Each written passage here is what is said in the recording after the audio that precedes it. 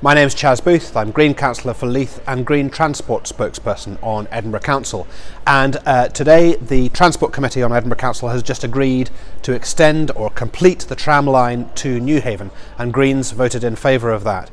We had three questions about the tram line extension. Firstly, does the business case add up?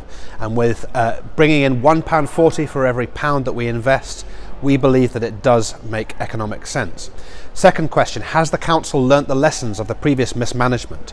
Nobody supported the previous badly managed tram fiasco, but we're confident that the changes have been put in place to ensure that won't happen again. And our third question, does the tram line provide high quality walking and cycling infrastructure? And certainly there are segregated cycle routes along Leith Walk and a commitment to provide better cycling and walking infrastructure in the rest of the route as well.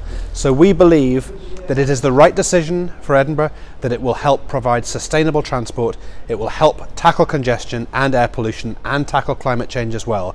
That's why Greens voted in favour of completing the tram line to Newhaven today.